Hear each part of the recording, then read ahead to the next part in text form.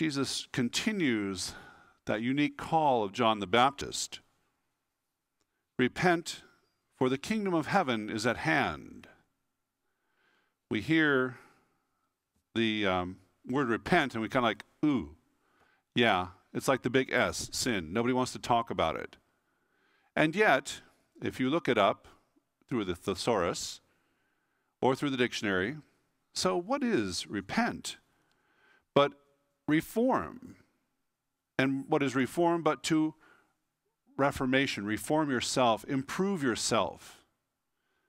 And so if you look at reform your lives, for the kingdom of heaven is at hand, improve your lives, because the kingdom of God is here and now.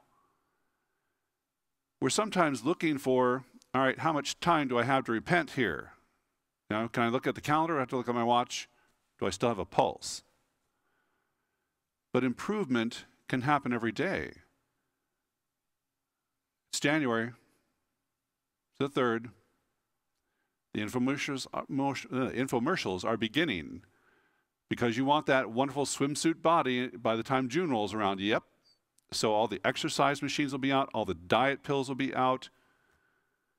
But that's only the exterior. That changes over the course of time. As we change over the course of time, it's the interior that God is concerned about.